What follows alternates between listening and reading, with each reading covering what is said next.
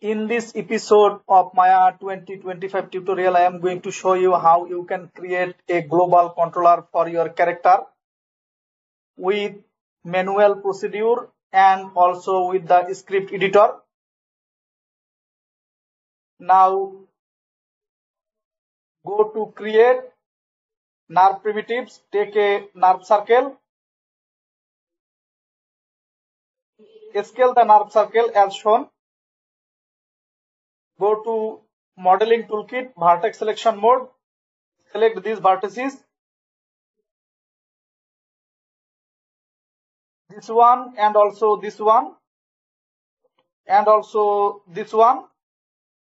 Now scale it, scale as shown.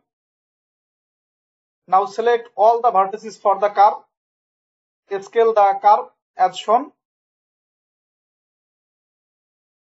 Now go to edit, delete by type, delete history, or just click on this icon, delete history, freeze the transformation, center pivot. Now rename this one. You can rename your controller from here or from the channel box. Just click here, or from the outliner double click here. Rename this one as global controller, global CTRL. Now first select all of your joint and controller. Shift select your global controller from the viewport, or control select your global controller from the outliner. Press P, or just type this script in your mail script box, just here. Type your parent space -s -r. Press enter.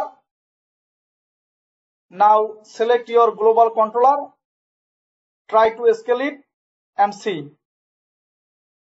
Rotate it and see the effect. See, your character is following your controller. In this process, you can create a global controller for your character with manual procedure and also with the script in Maya 2025. Thanks for watching and don't forget to subscribe my channel.